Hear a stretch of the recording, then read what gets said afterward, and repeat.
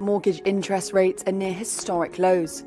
Still, if you want to take advantage of those rates, your credit score must be decent. That 3-digit number determines whether you can get a mortgage, the type of loan you'll get, what you'll pay in interest, and even how much money you need for a down payment. In this housing market, that could make a massive difference in your success. Credit scores range from 300 to 850. A good score is 670 to 739. Very good is 740 to 799, and 800 and up is considered excellent, according to FICO, a leading credit score company. According to the Federal Reserve Bank of New York, home buyers who took out mortgages in the fourth quarter of 2020 had a median score of 786. Check your credit score. You're allowed one free credit report per year from the 3 prominent credit scoring companies: